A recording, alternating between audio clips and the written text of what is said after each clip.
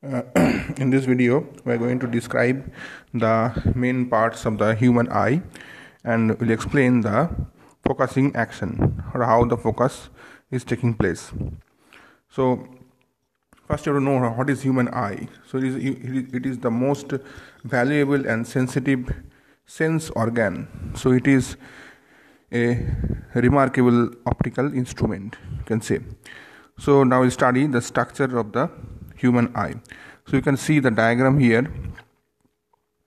So first we'll start from cornea. So you can see here, this is called the cornea. This one is cornea. This is the cornea. One layer you can find out that this layer is known as the cornea. So light enters the eye through a thin membrane called cornea, which covers the transparent bulge on the front portion of the eyeball. So this is the eyeball. So it is covering the front portion of the eyeball. So that is known as the cornea. Next one is iris. This is the iris. So behind the cornea there is an opaque circular diaphragm called iris. The color of the iris determines the color of the eyes of a person. The iris has the central hole, is known as pupil. So this is called the pupil. Due to its muscular action, the iris controls the size of the pupil and hence regulates the amount of light entering the eye. In the bright light, what will happen? The pupil will become small, and in the dark light or dim light, you can say, the pupil opens up completely through the relaxation of the iris. So that is why, suppose you are playing outside in a sunny day, and if you enter into the room, a dark room suddenly, or a normal room, so you will not be able to see you will see something, because you will see everything is completely dark, because as you are playing outside in a sunny day, so your pupil was contracted, size of the pupil was small, because you are working in a sunny day. The more amount of light was outside, the pupil was controlling the light, becoming itself very small. So now when you enter into the room, what will happen? All of a sudden the pupil will not be able to expand, so it will take some time. So that is why all of a sudden you will see the darkness, but after some time, if you remain in the room for 5 to 10 minutes, then again you will able to see all the things, because slowly the pupil will become enlarged, and you will be able to see the things. Now next one is very important part, that is called the eye lens, or you can say the crystalline lens. So it is a double convex lens situated behind the iris. It composed of jelly-like materials. So lens is held in position by some suspensory ligaments and connected to the by the ciliary muscles. So these are all the ciliary muscles. So lens will be connected to this, and by contracting or relaxing the ciliary muscles, change the shape or the curvature of the eye lens, and hence changes its focal length. So this ability of the eye lens to change its focal length is known as the accommodation. So question comes often, so what is accommodation? So you have to write that one. So the ability of the eye lens to change its focal length is known or is called accommodation. Okay, this enables the eye lens to focus the image of the object at different distance on the retina of the eye. Okay, so next one will come to the retina. So this is called the retina. This outside, there is one layer, you can see.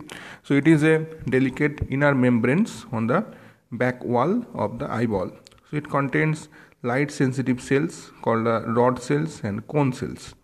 So rods are sensitive to the intensity of light, while the cones are sensitive to the colors.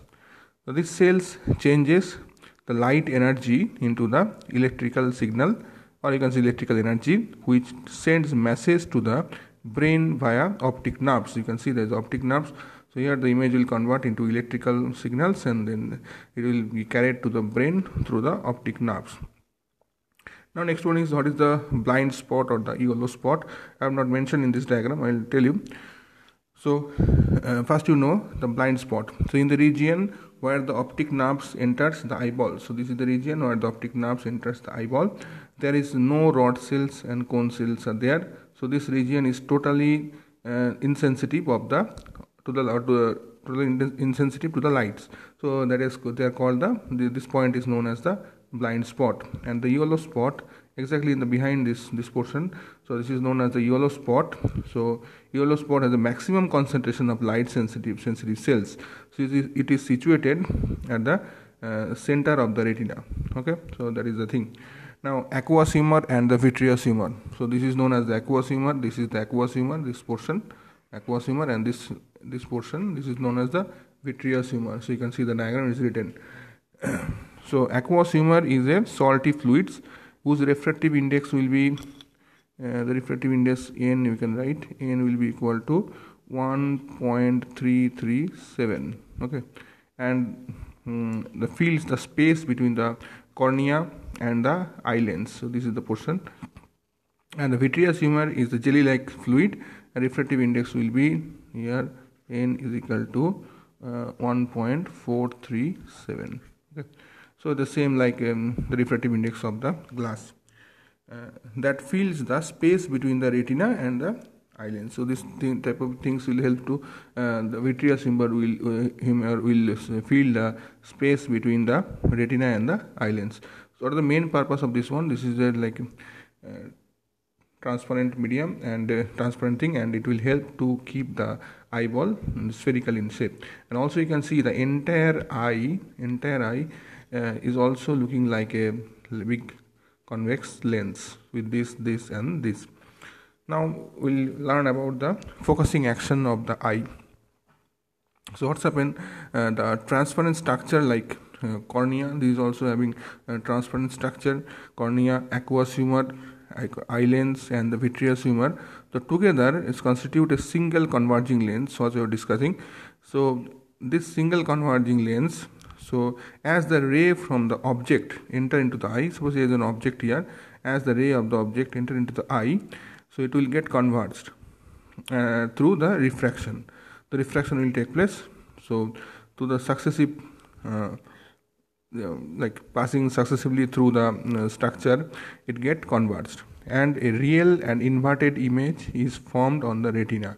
So what is the meaning of real and inverted image? Suppose if I see the object in this here like this way, so inverted image will form in this retina. Okay, the light sensitive cells of the retina will get activated when the image will form and generated the electrical signals and are sent to the brain through the optic nerves. So now what type of images forming there? The inverted image is forming.